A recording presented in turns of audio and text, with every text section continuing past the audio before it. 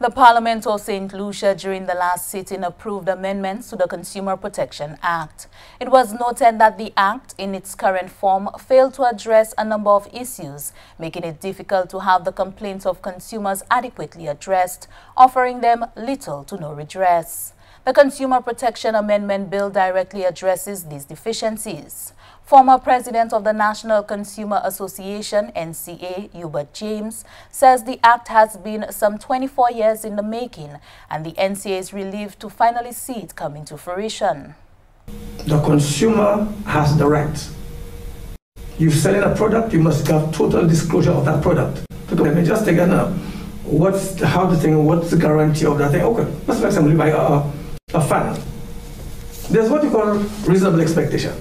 If you buy a fan or a pair of shoes, you expect it to last at least 3 months or 6 months.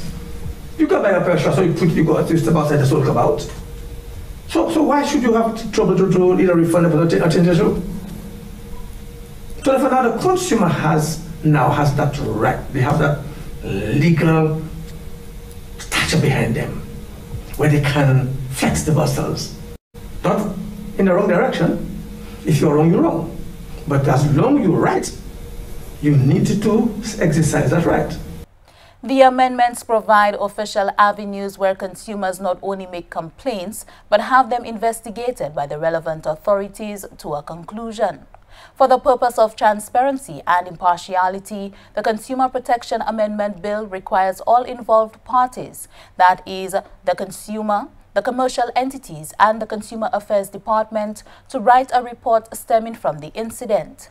NCA's Public Relations Officer Marius Modest, welcoming the legislation, says consumers must know how to protect themselves.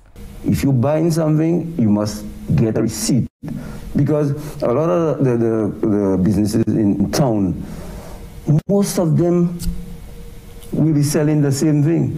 So if you come to my store and you say, well, Miss ICA, and they say, well, no, I can't remember you, your receipt will show that you bought the thing there, and then you're entitled to have that content get redress from the business owner. So we are happy with the passage of that bill. In the first instance, that's always been said, you bring up a bill or Protection Act, it might not be perfect in the world. As you go along, you see where the problem is or where the loopholes are, you close it up.